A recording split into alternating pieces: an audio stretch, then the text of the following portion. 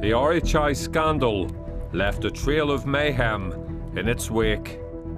The greatest mistake that I have ever made. It claimed many political casualties. The one survivor is still centre stage. I want to acknowledge my faith in Almighty God and the acknowledgement that His grace is sufficient in all things. But Arlene Foster has been badly damaged. I suppose looked up to her. How much has your opinion of Mrs. Foster changed? I mean, there's a lot of mistakes have been made on her watch. How much has trust in the political system been shredded? A damning indictment of what passed for government. This absolutely has to be a watershed and a bit of a last chance. The cynic would say it's the biggest last chance since the last time. The coronavirus crisis is already testing unity in the new executive. Tonight on Spotlight, we assess RHI's damage to public trust, just when our leaders need it most.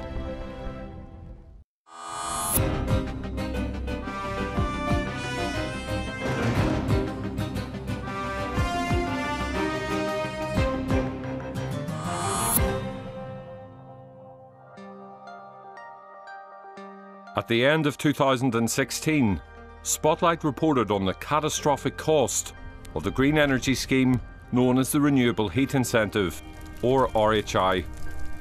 At the heart of the scheme was a fatal flaw, the lack of anything like sufficient control. It meant the department ended up with a scheme where the more you burn, the more you earn. Cash for ash. Boiler owners were being paid £1.60 for every pound they spent on fuel, committing Northern Ireland to spend £400 million it didn't have.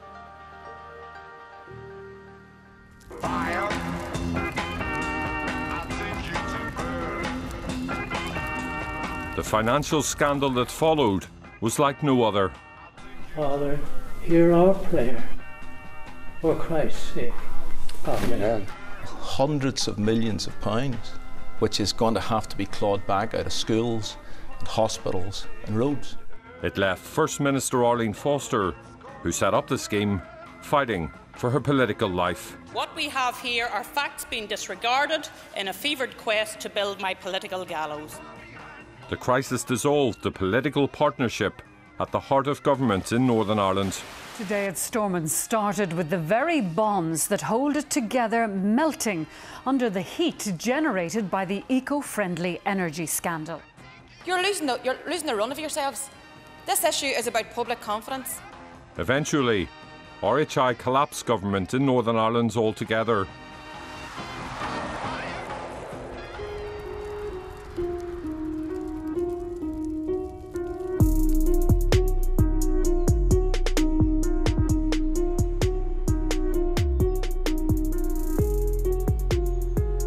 Stormont's last act in 2017 was to set up a public inquiry to rake through the ashes of RHI.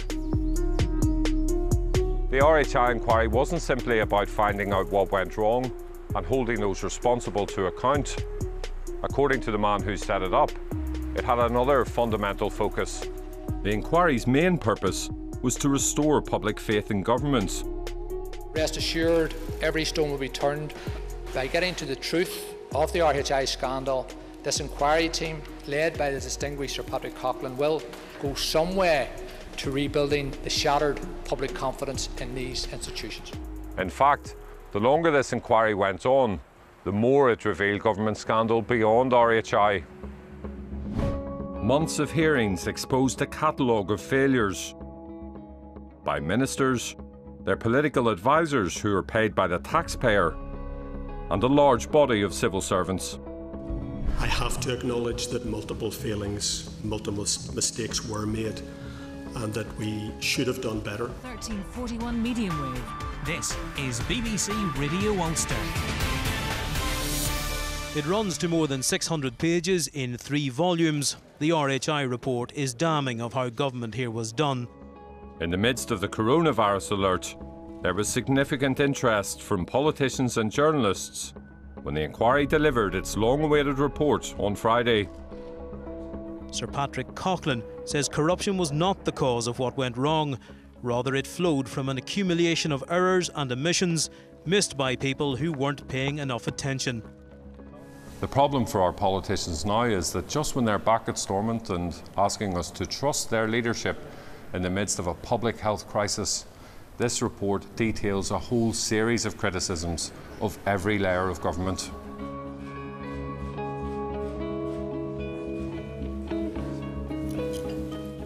Good afternoon, ladies and gentlemen. You're all very welcome. For her part, Arlene Foster said sorry.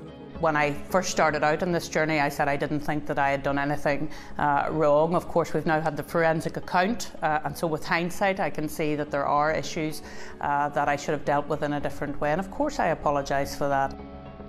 The inquiry chairman said RHI was a project too far, and there's a chance it could all happen again. There is no guarantee that the weaknesses shown in governance, staffing and leadership revealed by the inquiry's investigation of the scheme could not combine again to undermine some future initiative.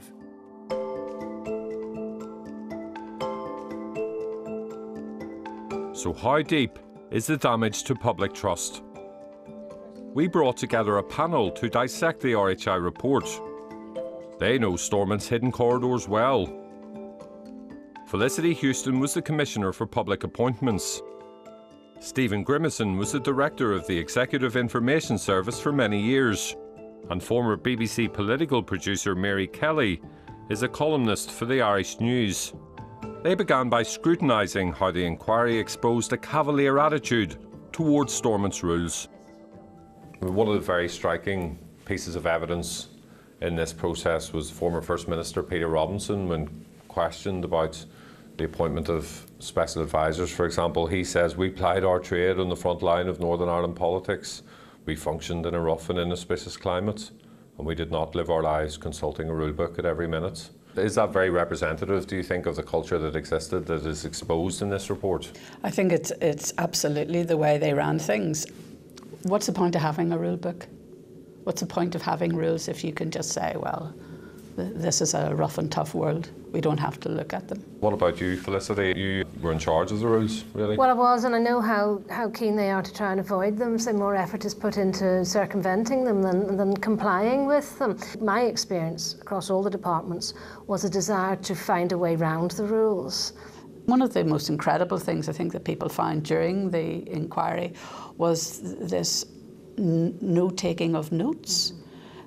And why? Because both parties, the DUP and Sinn Féin, were sensitive to criticism. I only discovered after I had left government that the Civil Service Code in Whitehall had a provision in it that we should be taking contemporaneous and good notes, and that everything should be recorded. That provision was taken out of the Northern Ireland Civil Service Code. And that really surprised me. And I was in the civil service at the time, I was blissfully unaware of this. Who took that out and why? I think the note-taking will most certainly change because the civil service won't want to be caught out that way. But the idea that a senior civil servant will tell an inquiry that the reason they didn't take notes was to preserve those parties from embarrassment should there be a freedom of information. And that goes totally against the culture. Why was freedom of information brought in if it could be thwarted that way? As well as notes not being taken, the inquiry heard other evidence of bad practice. Some special advisors used party and private email accounts, which meant the parties, rather than the civil service, controlled the official record of what was done behind closed doors. Well, it's ridiculous. Apart from anything else, given modern cybersecurity situations, it's crazy. You're actually putting, the amount of hacking that's going on. For Hillary Clinton. Yes. So you can see that is just bad behaviour. But why was it done? It was done to again circumvent freedom of information. If it wasn't on the government system, then the government couldn't provide it under freedom of information. This began to happen a lot during NAMA, and at that point I think there were advisors warned because it emerged that actually these accounts were being used, This is not good practice.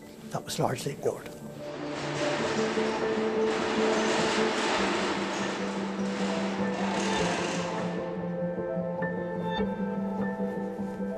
The use of private email accounts was also an issue when the RHI inquiry went searching for evidence from the DUP.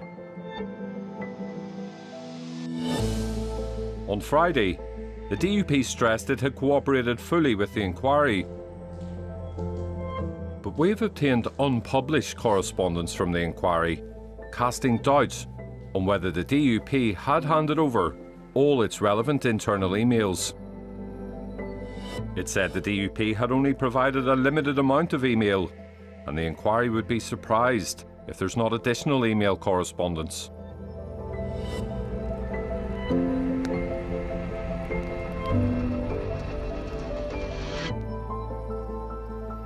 The DUP did hand over more emails, but the story didn't end there.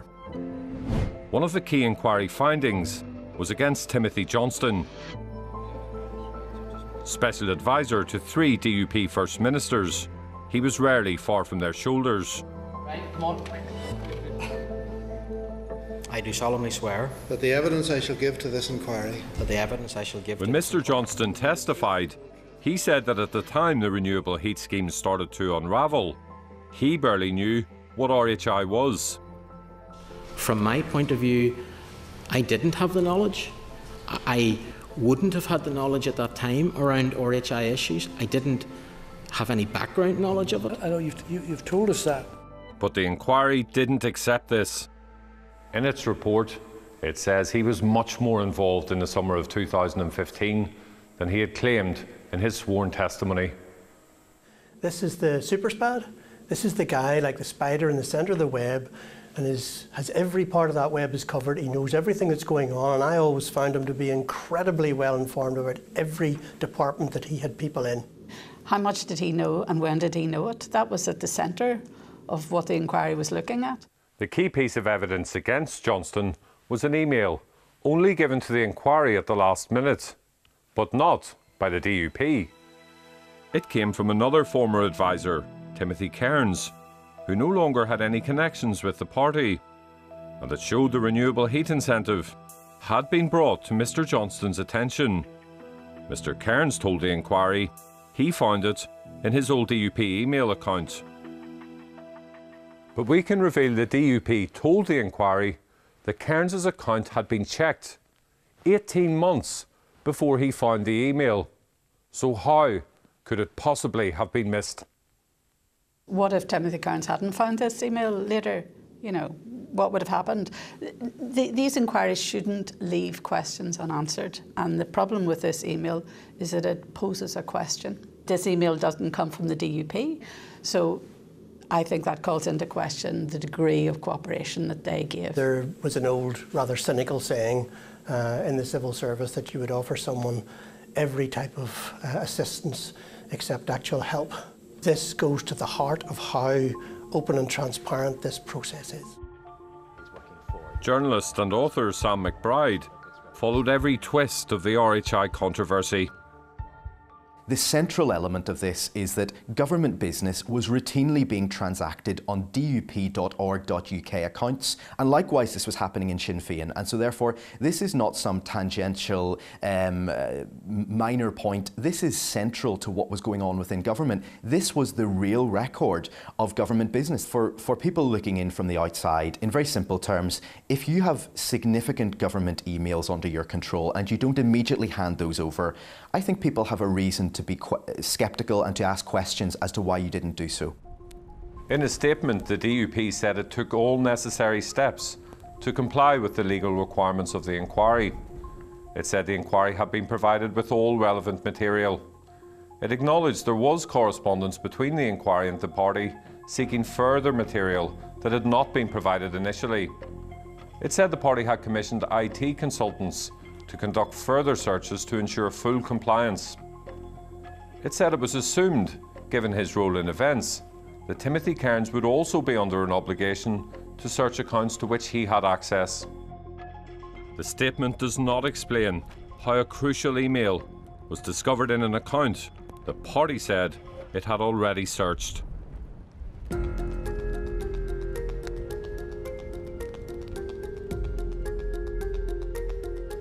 The RHI inquiry didn't just find fault with special advisors. It also found that their bosses, the elected ministers, were riding roughshod over employment regulations. These are the rules that ministers were supposed to follow when appointing their special advisor at the time when the whole RHI controversy first ignited. And they're quite detailed, setting out how ministers should draw up a pool of candidates. What is a pool? Why is it important? Well, a pool is there to give a minister a choice. It's the case with any public appointment. You find 3 or 4 people who are suitable, normally having gone through some sort of selection process, and then a minister could say, well, actually, X has got this going for him, and Y's got that going for her, and then there's the issue of an ability to work together. It's very important for a special advisor.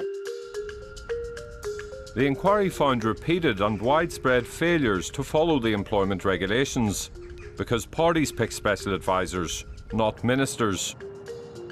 It heard super spad Timothy Johnston had more power over an appointment than elected minister Jonathan Bell. Another DUP minister, Simon Hamilton, said he only learned at the inquiry that he didn't follow the rules he was supposed to. I suppose with the benefit of reflection and the evidence that the committee or the inquiry has heard, it is clear to me that the guidance that I was given in respect of the process did not comply fully. It seems to me that you simply did not comply with the code. Sinn Féin Minister Máirtín Ó Muilleoir, the minister who set up the inquiry, testified that he had followed the code. Did you have some regard to this code? For example, did you consider a pool of candidates, more than one candidate? Yes, I did. I fairly rapidly identified 2 people who I thought would be able to do the job. But you're confident you did, in fact, consider a pool absolutely, of other yeah. I remember, especially speaking to one lady directly, yeah. And if needs be, albeit not in the chamber today, if needs be, you can provide the names of those other people. Máirtín Ó Muilleoir said he did have a pool that seemed to amount to thinking of someone or maybe speaking to someone. Possibly speaking to somebody. Is that sufficient? No, it really wouldn't be. One would expect if you're going to have a pool, you would be able to evidence the pool. I mean, one could argue that at least he'd thought about somebody else and he'd actually apparently had some sort of say, perhaps, even in who his special advisors were, whereas obviously Jonathan Bell and perhaps the others had no say at all. So, but I mean, nobody can call that a pool. There's supposed to be records of it. And it's just ridiculous. The inquiry concluded the DUP and Sinn Féin effectively frustrated the purpose of democratically enacted legislation around the appointment of SPADs. But those parties knew how to fix the problem. The RHI inquiry made clear that some ministers either couldn't or wouldn't follow the rules set out in this code. So when the parties returned to Stormont earlier this year, they got rid of the code. Instead of following the rules, they simply got rid of the rules. A new code replaced the old one and removed all the specific requirements about how ministers should appoint their SPADs. The previous code runs to 33 pages because there's a lot of stuff in it. The latest code is 2. In fact, it's so short that when I first got it, I thought this was just the covering letter and there must be a code somewhere else. So I went and looked it up to find it. No, it runs to 2 pages and it just says, once the SPAD's appointed, the civil service should be told about it. That's it. So they've responded to criticism of not fulfilling the old code by bringing in a new code? Oh yes, it removes all pretense at assessment, selection, criteria, merit, everything. It just says minister's going to appoint a SPAD. And yet that was supposed to be a code that incorporated some of the criticism that had emerged from the RHI inquiry. But you're just seeing the clout of the 2 big parties saying, well, this is what we're going to do. Yeah. The inquiry's scrutiny of Máirtín Ó Muilleoir also raises questions about a key commitment he'd made when he set it up in the first place. Openness and transparency will be key touchstones. There cannot be obstacles placed in the way of truth. But what happened next shed a new light on Marcin O'Muille's commitment to openness and transparency. The woman he said he'd spoken to about becoming a special advisor told the inquiry that conversation never happened. I have never had a conversation with Mr. O'Muille in which he explored my interest in becoming a SPAD. What's more, she told the inquiry that the former minister had contacted her on the very day the inquiry told him to name names in his so-called pool of candidates. He then asked me if we had ever previously had a conversation about me potentially becoming his SPAD. I said that we had not, and he asked if we had ever had such a conversation, even in jest. Mr. O'Muille has insisted that he's given a truthful account of what happened. But in the midst of an embarrassing dispute over what he did or didn't say, the key point is that he told the woman he would support her desire to keep her identity secret. Mr. O'Muille told her, "I can assure you that I have requested that the RHI inquiry respects your anonymity." Is there a contradiction there between what he said would happen and what he did? Well, I think there is. I mean, no stone unturned. When people saw the inquiry, they probably felt that that was probably true because of the rigorous nature of the questioning and the number of witnesses, etc., etc. This woman had a completely different take on what had transpired.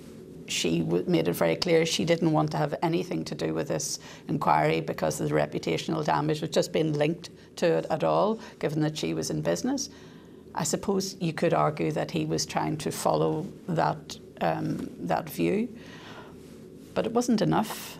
If you're going to be transparent, you have to be absolutely transparent. We asked Marcin O'Muille if he saw any contradiction between his commitment to openness and transparency and his request to keep the identity of a witness contradicting his testimony from becoming public.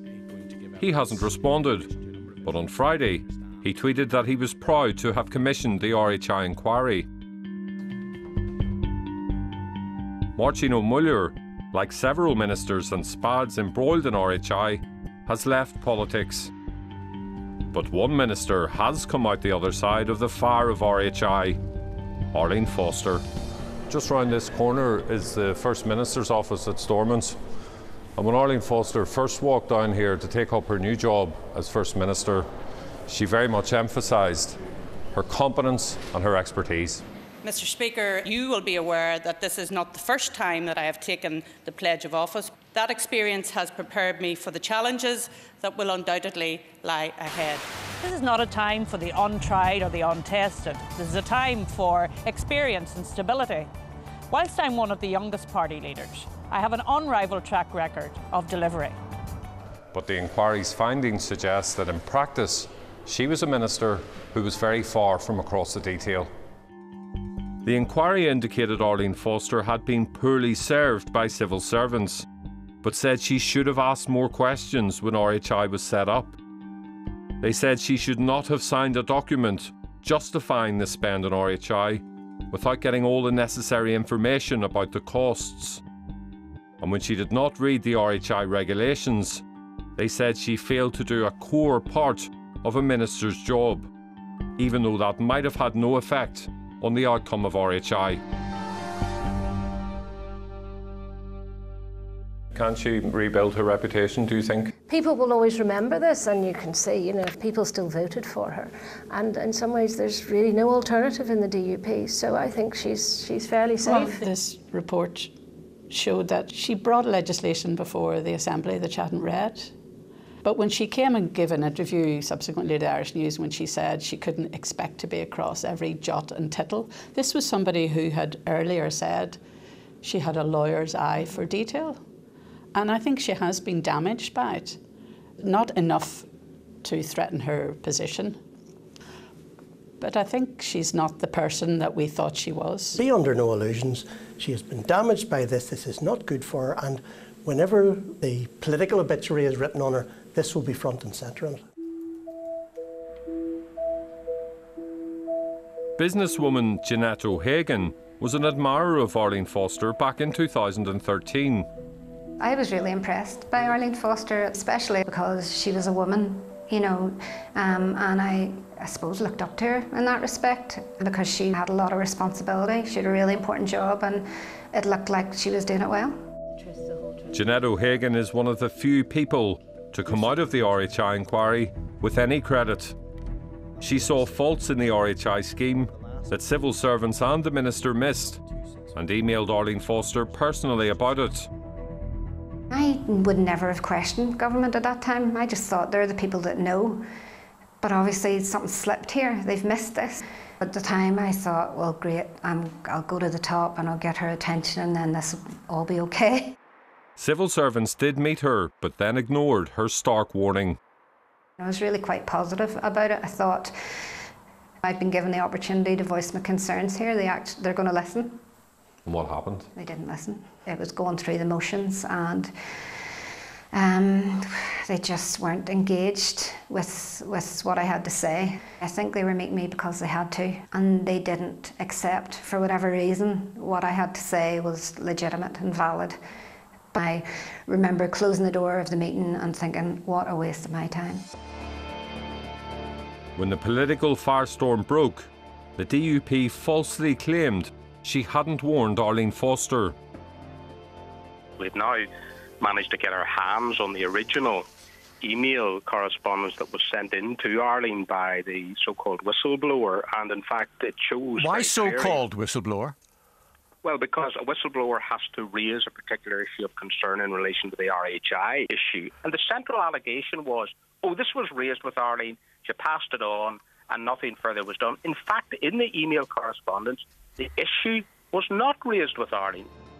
But she had raised it with Arlene Foster. The inquiry said Mrs O'Hagan had every right to feel aggrieved when the DUP assertions led to her identity becoming public against her wishes. It was awful. Bear in mind that I brought this to their attention as a concerned citizen, but never for 1 minute did I think that that concern would ever play a role in the public. So to be caught up in that was tough. Well, that's not my world, and it was distressing. How were you feeling? Stressed and disappointed, I suppose. I just thought, again, you probably think they wouldn't do that. They've got a position, respected position, and their job is for the citizens. So I was really disappointed that, it was okay to release that and point the media storm towards me and getting somebody else off the hook. Going back to the beginning, your first interaction was with Arlene Foster. How much has your opinion of Mrs Foster changed since then? I mean, there's a lot of mistakes have been made, a lot of, on her watch. She is concerned that if she had a similar issue to flag to government, she still wouldn't be sure where to turn. It definitely has tarnished my opinion of how that side of things works, and I think there's an awful lot of work to do for people like me with valid concerns. And there was an attitude that outsiders were something to be kept away and their motives were to be suspect. I mean, absolutely, complaints and so on. No, these people must be doing this for a reason. There is a sort of assumption that anybody, a concerned citizen has a motive, has an axe to grind, and we would need to keep people away. And that's a mammoth issue to address. I mean, that's only by permanent secretaries and the like saying, no, this is not how we're going to work. You must, welcome the people who pay your salaries. What makes her treatment all the more appalling is the fact that she didn't go knives out straight to the papers. She actually went in and said, look guys, I'm trying to help you here. I've discovered that this really, really perverse incentive is going to cost you millions and you need to pay attention to it. So she had done the decent thing. She was actually trying to be helpful to the system, and that's why her treatment was so bad. The DUP and the civil service have publicly apologised to Jeanette O'Hagan. Like her, many RHI participants also find themselves with diminished trust in government. 5 years ago, these things were very much the future. But of course now, there are quite a few people who wish they'd never heard of a biomass boiler, and certainly wish they'd never heard of RHI. Tyrone poultry farmer Gary Liggett is one of them.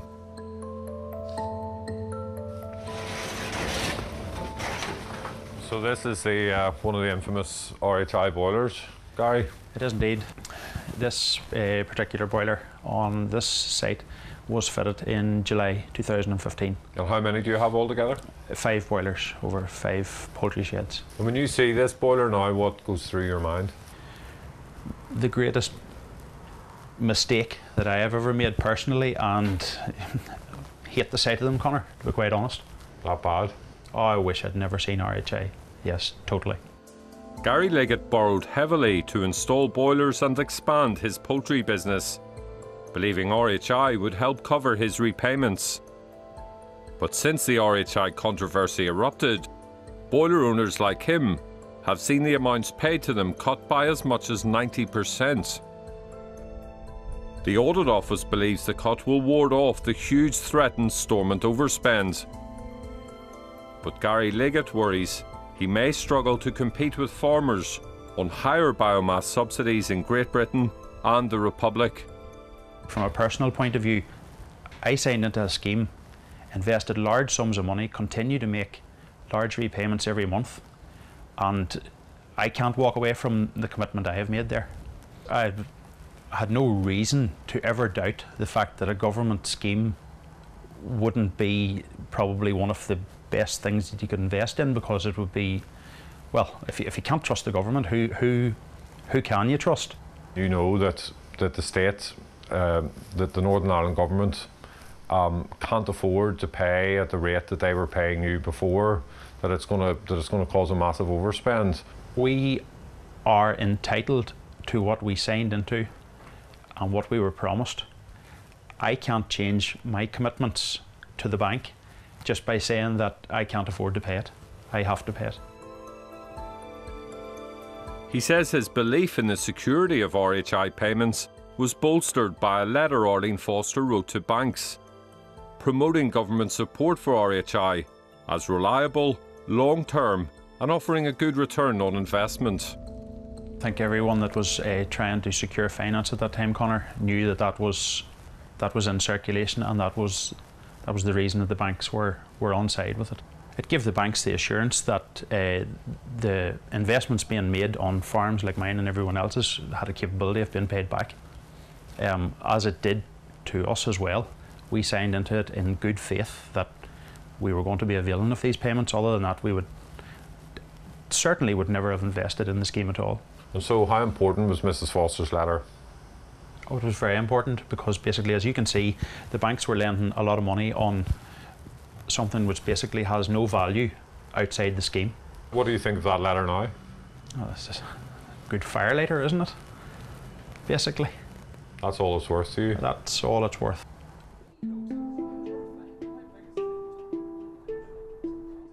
I don't know at least 30% of this story, and I think we'll never know the full story. Therefore, I think there'll always be an element of mystique. Gary Liggett is far from unique in his understanding of what Mrs. Foster's letter meant.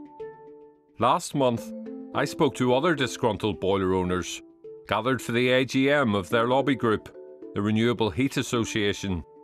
Well, it was so disastrously put together, you can't trust them anymore. They gave me a 20-year promise, and they've broken it. It's very difficult for an individual to go out and spend £30,000 based upon guarantees from the government, and then the government to withdraw them. The thing is, in the future, you wouldn't trust them as... Honestly, how could you? The government argue that the letter has been misinterpreted. In a statement, Arlene Foster said it was a matter of regret that payments participants initially received from the RHI scheme were much higher than what was actually pledged in her letter.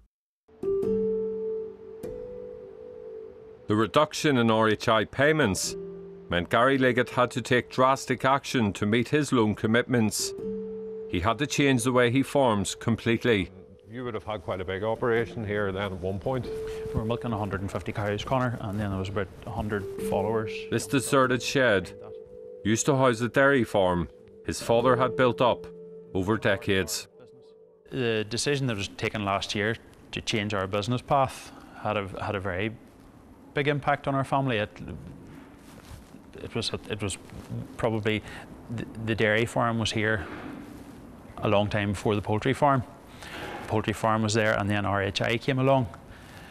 RHI came along, and it has basically wiped out the dairy farm side of the business because cash was scarce and the business had to keep going, and money had to be raised. Do you feel guilty about that at times? Yes. Yes, I do. I feel responsible for investing in RHI, even though I wasn't to know what was coming down the road. Ultimately, I feel personally responsible for what has happened within my own farm. And what sort of emotional impact did that have on you and your family, having to take that step of selling off the dairy herd that you built up over so many years? Like, that must be a very difficult conversation for you to have. The most difficult I have ever had. He admits he's struggling both to make his debt repayments and with the impact on his mental health. Anxiety and depression do start to get in on you.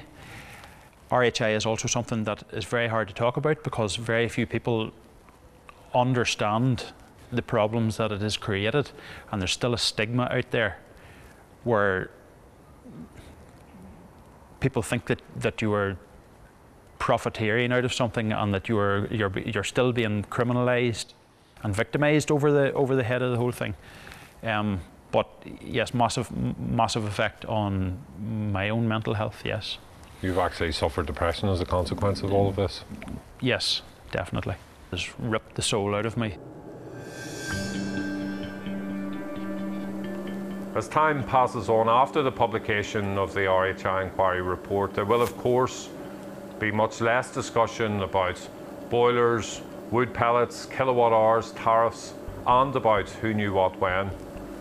And that offers an opportunity for politicians to draw a line under the scandal of RHI with meaningful reform. But when their response to being caught breaking the rules is simply to say, well, let's just get rid of the rules then, maybe the average citizen is entitled to some scepticism about whether things will really change. Now, as the coronavirus crisis unfolds, we'll see quickly whether the new executive can unify in the fight against it. Last Thursday evening, the parties agreed to keep schools open, despite the decision to close them in the Republic. We are working together, we're being guided by the medical science. We don't believe at this moment in time that is the right step to take. The next morning, Michelle O'Neill performed a complete U-turn. Now is the time to take action. Now is the time to ensure that all schools are closed, that universities and colleges are closed, and that needs to happen immediately. The Deputy First Minister says the executive remains largely unified, but it has been seen as a bad sign for the future. One of the things that Sir Patrick talked about was this notion that there should be a more collective sense that the ministers work with each other. And initially, Michelle O'Neill standing beside Arlene Foster about the coronavirus. And then less than 24 hours later, Michelle O'Neill's there saying, actually, we should be following school closures in the Republic. You would know yourself, Stephen, there's a lot of the optics. And the optics have to be something that the public can buy into. And that needs to be unity. The basis of all good emergency planning is a single message and no surprises. The problem will be, do the public trust them? And the public trust has taken a big hit. And this is a time that they have to try to build that again. And one of the ways they can build that again is by appearing collectively and not just the DUP Sinn Féin. Bizarrely, the coronavirus emergency is an opportunity for the executive to get involved in some serious cross-departmental cooperation, because this is going to involve all arms of government. I wouldn't bet my life on it, although in many ways I am at my age. But we are getting to the stage where this will probably be a bit of a final test. Can this ever work? Tonight, Stormont faces a challenge much graver than RHI.